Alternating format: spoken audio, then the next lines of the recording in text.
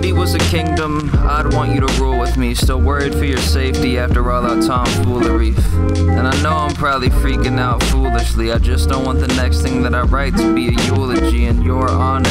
And I know you'd hate it too, all the petty little things that I'd associate with you, like stairwells, night veil, and beautiful smiles, like taiko, instruments, and 300 miles, like happiness, elated afternoons in the shade, like long car trips and trying to move where it rains, like never thinking twice but always using your brain, and like Sherlock Holmes in every tune that you sang, like pie baking, Seattle or Portland, our lack of good fortune, kisses in the morning, mathematical equations, empty night skies, bonfires, poetry, and living life right. And there's beaches, boats, sailing, togetherness, the feeling like you're smiling even brighter when the weather's shit, telling all my friends that I was happy when I got you. And there's coffee shop dates and certainly Sinatra, meeting every morning and consorting by your locker. How the first time that we kissed you said you're not much of a talker.